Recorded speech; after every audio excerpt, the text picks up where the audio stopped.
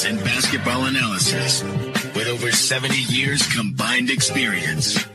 This is the Bob Ryan and Jeff Goodman podcast. NBA, some college, a little bit of everything. You know, what can I say? But it wasn't going to happen here with him. All right, it's time for the Bob Ryan, Jeff Goodman Tanguay along for the Ride Zoomer pod. Bob's on assignment. Happy Super Bowl to all those celebrate with FanDuel, America's #1 sportsbook. If you're like me, Super Bowl Sunday is all about scoring the best seats on the couch, grabbing your favorite football snacks, and placing some bets. So go to FanDuel.com right now. Okay, let's get to the Celtics. An embarrassing loss to the Lakers, Jeff. Are you pissed off? I mean, I got to say, I really don't care. I know it sounds probably crazy. You're expecting me to rant and rave about this one. And, you know, all I'll say is, like, if you're prepared to play a team with LeBron and Anthony Davis and then neither one of them show up, yeah, you're not going to be as motivated. Should you have beaten him by 40 without those two and with Reeves being their best player? Absolutely. I'm just not worried. I mean, you look at their overall record, it's human nature, right? Like, you're not going to win every game, number one, in the NBA. There's too many.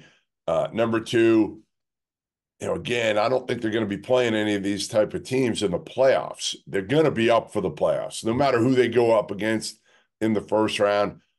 And I think that's part of what's tough for this team, Gary, is they know, and I talked to Tatum about it before the year, like, they understand they're going to be judged on what? The playoffs. And that's it. They could have won every regular season game. It doesn't matter. Now, they've got to get better, and I think they have for the most part this season, right? Like, figure out how to play with one another. They've done all that. But, again, I think this was one of those letdown games, whatever you want to call it, that human nature just jumps in, and it's like, all right, like, yeah, we're going to go through the motions and probably win this one. All right, let's talk about some warning signs. Now, from the three, and one of the problems I have with this team is I understand they want to win with the three, but in last night's game, and this was an aberration, but LA shot 52% from three because the Celtics didn't want to play any defense. Yeah. And the Celtics shot 33.3% from three. So they didn't play defense last night, which goes to your point about they let up. They said, all right, the big guys aren't playing. We're going to win this, no problem. And it was a learning lesson. I mean, again, go ahead.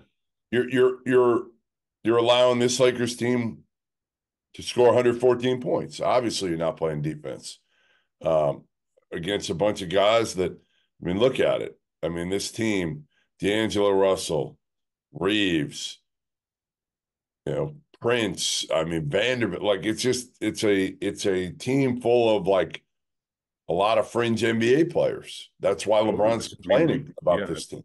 Yeah, I mean, Reeves had 32 points. It's crazy. Right.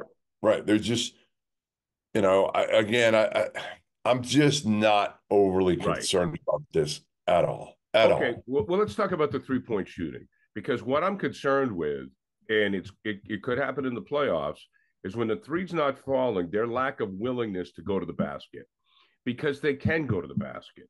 How does Missoula get that point through? Well, I think if you're making them, it's fine. And the beauty of the NBA is it's not like the NCAA tournament. It's not a one and done. Like, if you're doing that in the NCAA tournament and you don't make shots and you're not guarding at a good level, you're done. You're out. In the NBA, it's still a series where if you're the better team, generally you might have a night like that or two, and you got to be able to win with defense. And I think this team can win with defense. That's kind of the beauty with them, right? Like, Jaylen Brown's playing better defense this year than he has in the last couple of years. You know, Drew Holiday and Derek White can really guard. Tatum has taken it upon himself to be better defensively. And Porzingis is much better than he's ever been in his career on that end of the court. So I feel like, again, this team has everything. But, yes, you're right. Like, Missoula, on a night when you're not making, like, you've got to understand that and then kind of change what you're doing a little bit rather than keep taking them. Because there are those nights when you're going to go, you know, again, 3 for 30 from three. Instead of going 3 for 30, make it 3 for 20 and then get to the basket, because you've got plenty of guys that can score, both in transition, in the half court, around the basket, get the ball to Porzingis, have Tatum be a guy who can, depending on his matchup, he could certainly post up guys. I agree with you on the defense. It's going to be there in the playoffs. We see it with every NBA team. I mean, that's not the issue. My concern is with the 3-point shot. And I think they'll learn their lesson. And it's not like they can't get to the basket. They can, or they can use Porzingis in a post-up role. So hopefully we'll see that in the postseason, because we all know when you're pressing and you're trying to make the three, the more you miss, the more you're pressing, you start going to the basket, you make some easy layups, then you kick it out to somebody and they're not even thinking about it, and they knock one down. Yeah. So the defense, I agree. The defense is going to be there. I agree. I just hope they, on the bad night when the three's not falling, they go to the 2 game a little bit sooner than they have, and that's down in Missoula. Now, here's another thing I'll point at. Jaylen Brown, All-Star reserve, good for him. Yeah. Against the Lakers, he was 4 for 12 with 8 points. Against the Clippers, he was 3 for 13 with 8 points. Against the Nuggets, Tatum had a bad game against the Nuggets too. He was 6 of 19 for 13 points. What's going on there? Am I nitpicking? Yeah, I think you're nitpicking. I think Jaylen Brown's been much better this year. You know why? His defense has been back, and he's actually passing the basketball. So I'm less concerned about his scoring, Gary, than I ever have been. I'm less concerned about his shooting than I ever have been, because they've got other guys that can do that you can rely on, right? Like, if he's having an off game, Tatum, Porzingis, Derek White can make, his presence felt offensively now. And Jrue Holiday's capable, although that's not really his role with this team, but he can if he needs to. And then, Hauser off the bench has proven to be a weapon. I feel like the beauty of this team is in its balance, and depth is probably the wrong word, because they're not deep off the bench, but what they are is deep among their starting 5, 6, if you want to say Horford. And then Hauser's fine at 7. With this group, actually, Sam Hauser's great, because, again, he makes shots. They can't really, guard him like they want to guard him, because there's too many other weapons around him. Happy Super Bowl to all who celebrate from FanDuel, America's #1 sportsbook. FanDuel has so many ways for you to end the season with a W. Not only can you bet on who will win Super Bowl 58, but FanDuel also has bets which players will score a touchdown, how many points will be scored, and so much more. New customers join today, and you get $200 in bonus bets if your first bet of $5 or more wins. Just visit FanDuel.com/Boston to sign up. That's FanDuel.com/Boston. Make every moment more with FanDuel, an official sportsbook partner of the NFL. How do you think Missoula handled the post-game situation last night? He was like, look, no big deal, kind of laughed it off. He had your attitude, as a matter of fact. Yeah, I was surprised for Joe.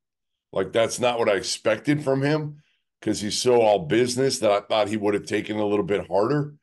But I think he understands in the big picture. You're not going to get too upset about the little things right now, because they have played the way he's wanted them to, right? They have really, done everything that we asked them and he's asked them to do this season. So, again, it's about the process. It's a long year, and I think it's impossible not to have slip-ups like that during the season. It is impossible. They've got to conserve some energy too, and I think that's kind of what they were doing last night, is pacing themselves to some degree. Okay. Load management sucks. It just sucks. And now it's real, it's the Lakers, it's the Garden, and I guess they wanted to play against the Knicks. Okay, I'm sorry, LeBron and AD. Why can't you play against both teams? I mean, I don't have a solution. They were talking last night, and we're going to get to some thoughts from Kenny, Charles, and Shaq and Ernie. They were talking about this on TNT last night about, if you play in 65 games or less, you're no longer eligible for the All-Star game. Right. Shaq's point was, what if you're legitimately hurt? Exactly. And it's a good point, but it stinks, man. I mean, say you laid out the money. Gary Washburn mentioned it in the Globe. Say you're sitting in the 300 section. You've laid out, you've budgeted to see this game, and you're watching AD and LeBron on the bench. It's terrible. Yeah, it sucks. I mean, again, you pay all this money and for your kid, to see LeBron. It's the last time you think you're going to see LeBron, and you fork out all this money. But listen, these days, you know what you're doing. You know what you're doing, and that's the hard part of it. These guys aren't playing. You got to figure with this one, it was almost like, hey, we're not winning this game anyway.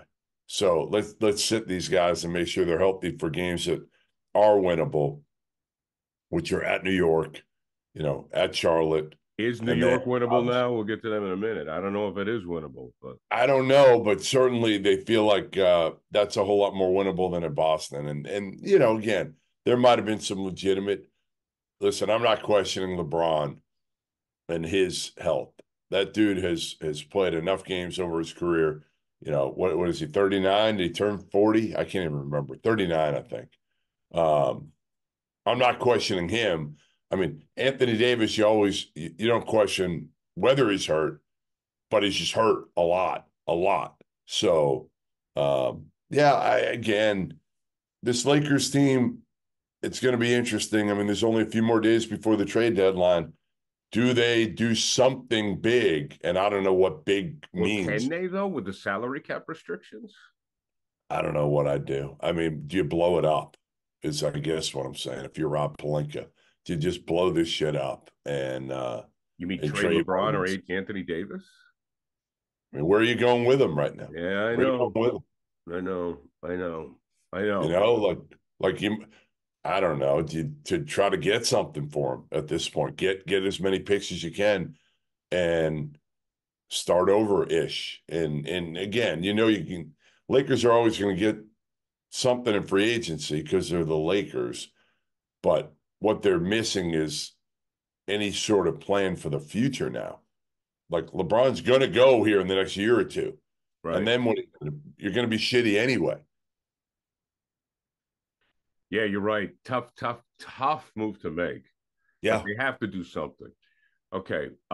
My second favorite podcast is Smartless. To this one. I don't know if you've listened to it at all, but it's fantastic. I've been told I need to listen to it. It's great. They went on a tour, okay, and they did a special. I think it was it Netflix or HBO? I can't remember, one or the other. And they did live shows. Yep. And Bruce Springsteen went on Broadway and did a live show talking about their lives. Yep. My suggestion is that the TNT crew needs to go on Broadway and do a live show. I'm not kidding. And just because if you listen to Smartless, you'll understand it. It's just put, those four guys in seats on a stage, do questions and answers, talk about their lives, talk about everything they've experienced. Yeah. They are so entertaining. And when the Celtics are on TNT, I'm reminded how great they are. Awesome. I mean, I could listen to that show all the time. I mean, again, it's the best studio show by far on TV. And I think it's, again, what are we told? Inform and entertain, right? Inform and entertain in whatever order. It might be entertain and inform these days. But they do both. They do both, and they have no filter doing it. And I think that's the beauty of it is we know, they've done so much in their lives, and where everybody else is worried what they say in this day and age, right? Like on TV. Yeah. And we need to be. Those guys aren't, especially, again, Shaq and Chuck. And I know Chuck not well, but I know him fairly well. And the dude is the best guy you'll ever meet out there. Fantastic. The best. Literally, like I said, I don't know him well. I'll walk into the arena at the Final Four. Even a couple of years ago, I'm walking down the street in, I think it was Atlanta, maybe. I'm walking down the street, and all of a sudden, somebody sticks their head out a limo and yells, "Hey, Goodman!" And it's Chuck. Literally, he's got a way about him that he can say how he feels and hammer people and still be well liked for the most part. Which he does a great talk show with Gayle King too. Yeah. I mean, it's fantastic. It's a great show. I just, I remember Barkley. I remember Shaq. I think Kobe did this as well. When Red died, and they saw Tommy when they were at the Garden for whatever reason, and they all went up to Tommy and they offered their condolences. They had so much respect for the league and so forth. So let me throw a couple of things out there that they said about this game. Okay. Shaq said champions stay focused and they blow teams out by 40. Then Chuck said, I wonder if the Celtics are mentally tough. But here's a really good point by Chuck, I thought. He said, Minnesota beat Dallas without Kyrie and Luka by 40. Because Chuck was like saying, I don't know about Minnesota. And me too. I've always been kind of like, well, are the T-Wolves for real? So I'll just let you respond to those points because I thought those were really good takes. They're good takes, but all I'll say is like Minnesota's accomplished nothing. They haven't done anything yet. Zero. Okay. Like the Celtics are still, to me, playing for the playoffs. And that's difficult to process, right? Like, again, Tatum said that to me before the season. Like, we need to not fast forward to the playoffs. We need to get better every game, every practice. Right. It's easier said than done. There's going to be some slip-ups, but, that's the key for this team, right? Is like everybody knows they're going to be judged by what they do in the postseason because they've fallen short over the years. So it's harder for them to get up than Minnesota that's still trying to prove people wrong, even that they're the best team in the, in the West or one of the best teams in the West. It's different. They're just at different spaces. All I'll say to those guys is like, really? You're going to trust Minnesota over the Celtics when it comes to the playoffs because they beat a crappy team by 40 and the Celtics didn't? I'm not going there. It's also interesting when you listen to these three in the whole, like, I don't remember them sitting out of a lot of games. So no, nobody did. They must look at these guys and go, what? They played hurt. That's the difference. They played hurt. 20, 30 years ago, you played hurt. Now you're playing a lot of times. A lot of guys are playing to protect a contract. That's what they're doing. They're protecting themselves, which I think that's just gotten to be the case. That's why I love Tatum. Tatum plays most games. I mean, look at the percentage of games Tatum plays. It's about as high as any All-Star out there. Now, again, that may not be the case when he gets older, but for right now, he doesn't take a lot of days off. All right, are we getting to All-Star snubs? Well, I want to get to the Knicks and the All-Stars. Right. I just need Knicks have won 9 straight. They're 32-17. Yeah. Brunson with 40 points. They beat Indiana, and Brunson gets on the All-Star team. I just know you're a fan of his. Yeah. I think that you've been a proponent of his. What Bob was a little suspicious. I'll just let you have your victory parade there. Well, both of us. I think both of us have been behind. Yeah, maybe Bob early on. Bob was a little suspect. Well, we were both suspect to whether he could be the guy on a championship contending team. And I'm still not sold of that yet. And it's not so much about Jaylen. It's almost kind of like his running mate, Julius Randle, who's an all-star and's played great this year. And he's hurt. He's out for 2 to 3 weeks now. Yeah, I just don't know if Randle can be trusted at that level yet in the postseason. But listen, Jaylen Brunson's been the ultimate winner. I mean, won 2 national titles in college at Villanova. It's all about the right things. That's what I will say with Jaylen Brunson. You got to root for that kid. I root for that kid. He's awesome. Like, he's awesome. And the fun part about Jaylen Brunson is, like, at Villanova, they're almost like told to be robots by Jay Wright when Jay Wright was there. And I remember asking Jaylen this question a couple of years ago. I'm like, dude, you guys all have personalities. I saw it behind closed doors. And he's like, yeah, we all did. But, like, it was just the Villanova way. We couldn't show it. We just couldn't show our personalities. Jaylen's very, again, like he's very mature. He's very mature, and you're seeing that he was the right guy for the Knicks because Jaylen Brunson could also handle criticism.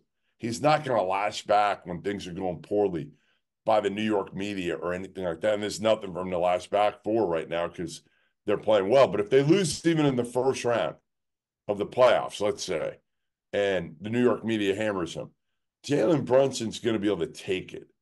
He's not mentally tough, Gary. He's perfect for New York. I agree. I mean, I just root for the guy. Okay, all-star snubs. Boy, it's hard.